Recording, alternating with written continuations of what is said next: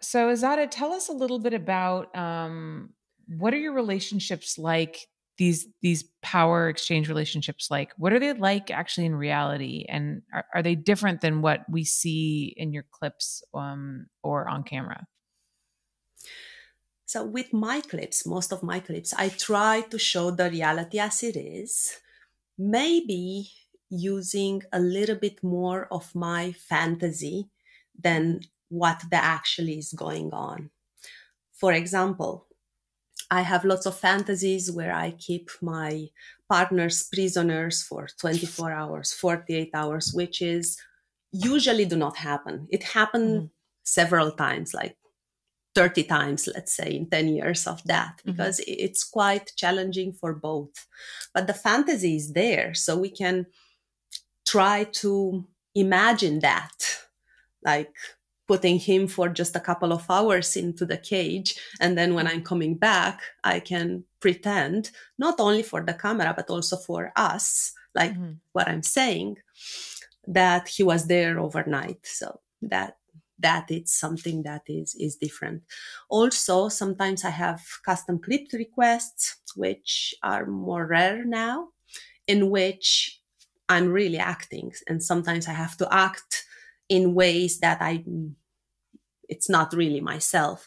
I don't think I'm a good actress, so I decided most of the time not to take custom requests anymore, because it's I think my style, it's quite sensual. And Hmm. when I have a request where I have to speak dirty and be really mean, and I don't think it's me. And Hmm. I think my success comes from being genuine and to be myself, and sometimes doing things which are not classical femdom, but I'm still doing them because this is what I like. And if I like, for sure, there will be some people who would like the same things that I like as well. So What do you I mean when you try. say? What do you mean when you say that you do something that's not classical femdom? Like, could you give us an example? Yes, I can give you an example. Cuckolding, which is a very big fantasy. And in the cuckold world, most of the time, the hot wife would be attracted to big, having sex with multiple partners. She's the party girl doing, lots of things. But I'm not that. I mean, in when I was younger, I had several time nightstands, or I had sex with people that I was not emotionally connected with. But now in my 40s, the best sex can be only with my husband, because Hmm. we trust each other, we love each other. And although we have an open relationship, if I want to have sex with somebody else, I can. I choose to be just with him, for because this is I like to feel emotionally connected with the person that I am intimate with, not only for but also for femdom activities. So because of that, I do cuckolding where my husband is the bull, and Hmm. the others, although he's also submissive to me, and the other boys must be the cuckold. Well, some of them are the cuckolds. So this is not typical and classical, and Oh, it's. interesting.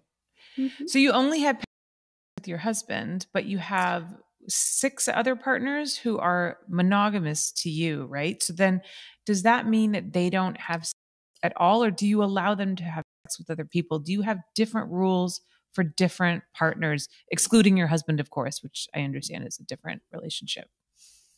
Yes, that's a very good question. Yes, I have different rules for different people. And I was telling you at the beginning that out of the 7 relationships, they are not all just as intimate as uh, the next one. Hmm.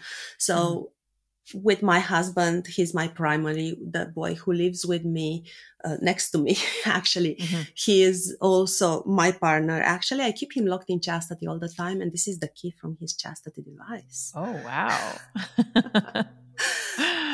And most of my partners are locked in chastity most of the time, and they are not allowed to have of any kind with anyone.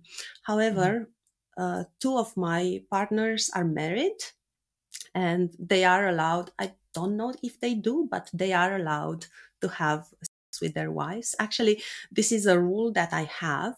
I believe that if a man is in another relationship, I prefer the wife to know.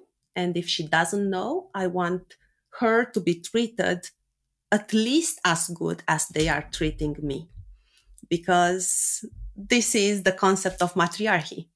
Right. Oh, wow. That's so interesting. Hey guys, if you want to support my show, then you should think about joining my Patreon. At my Patreon, I offer all kinds of amazing perks in exchange for your financial support. From live streams of my interviews as they are happening, to bonus Q&As, behind the scenes photos and videos of my shoots, plus cool merch like stickers, mugs, and hoodies, we have you covered. So go to patreon.com/HollyRandallUnfiltered, and while you're at it, make sure that you click that subscribe button so you don't miss a single one of my new updates.